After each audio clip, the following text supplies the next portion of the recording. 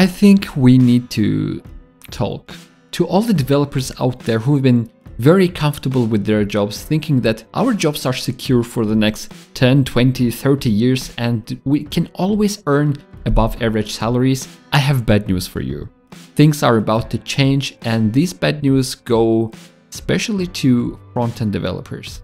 Yes, I'm not sure how closely you're following the AI field, but things are getting exponentially fast, meaning things that took us 10 years to come up with or to create are now taking us much less. Just by looking at the GPT-4 model, we can see that it doesn't only get more accurate, but it also gets more capabilities. For example, the presenter had a sketchbook where he sketched a simple joke website with a couple texts that he wrote by hand and a couple boxes, and the AI was able to spit out a code with HTML and CSS to style this kind of a website. If you think that this is too basic and you think that nobody's gonna buy this website, well, as I told you, things are going exponentially fast, so this is gonna improve probably within this year. Another point was with Python, where the Python code was able to debug itself by feeding itself the error that it produced. This is just mind-blowing. So the myth that AI is not able to validate its own prediction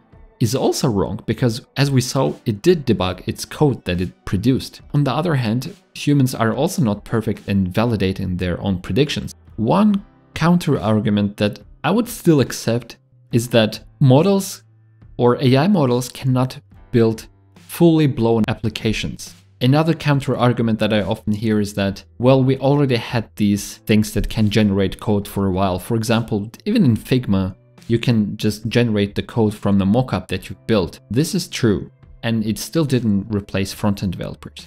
Another counter argument is that, well, accountants didn't get replaced by spreadsheets, or painters didn't get replaced by cameras, or did they? So if it's not a full replacement, then what is it? Well, probably automation, as we already have with GitHub Copilot. It automates a lot of code that we're writing, but it's still not perfect. And now again, the question is, when is it gonna get perfect? And my prediction is somewhere around 5 years from now on. So if you think about all of that topic from a bird's eye view, you can notice some patterns. It's called change cycle. Just like in every field, also in software development, we have change cycles. Change cycles happened when browsers were invented. Change cycles happened when we came up with ES6 in JavaScript. Change cycles happened when we got dynamically typed languages and so on. So things are changing in software developers, and our job is, of course, to adapt. But I still feel like this is gonna be much bigger than a simple change cycle. So after all of that rant, what is my solution to you as a front-end developer? Well, I'm pretty sure you've already heard this saying somewhere, and it goes like this. Don't put all of your eggs into one basket, because they're gonna break. What I'm trying to say is that you need to diversify your skill set, just the way you would diversify your stocks when you buy them.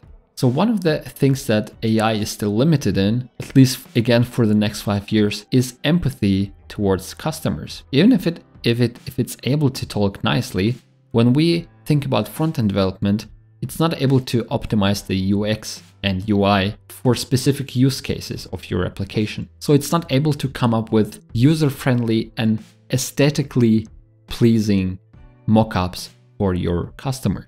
So this is one way of developing yourself. Learn more about UX and UI, and maybe something about the design if you're just a front-end developer who can code in JavaScript only. A different way is, of course, getting slowly into backend, maybe becoming a full-stack developer, because I think there's a higher chance that AI is gonna take over the front-end field than a backend field. And last but not least, if you cannot beat them, then join them.